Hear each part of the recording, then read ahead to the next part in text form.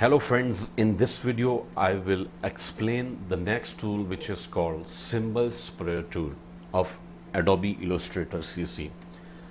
So before using this tool, you can activate this tool by press Shift plus S. If you are using any other tool, just press Shift plus S on your keyboard.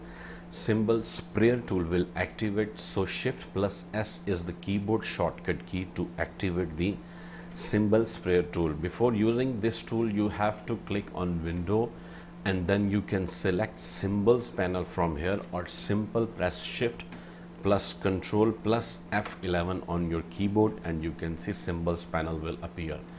In this panel you can see few symbols, but if you click here and then click on Open Symbol Library, you can find here different sub panels of this symbols.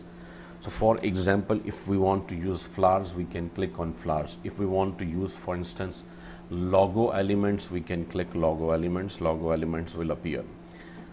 So in flowers, for example, I want to use this one. Then first you will have to, you can drag and drop if you want. And with Symbol Sprayer tool, now you can see, you can spray something like this. Even like this. If you select any other symbol like this, you can spray this one also. And if you select, for example, logo elements and for instance like this one, so you can also spray like this. So this one is very awesome and professional tool which we can use to create symbols, to design symbols like this.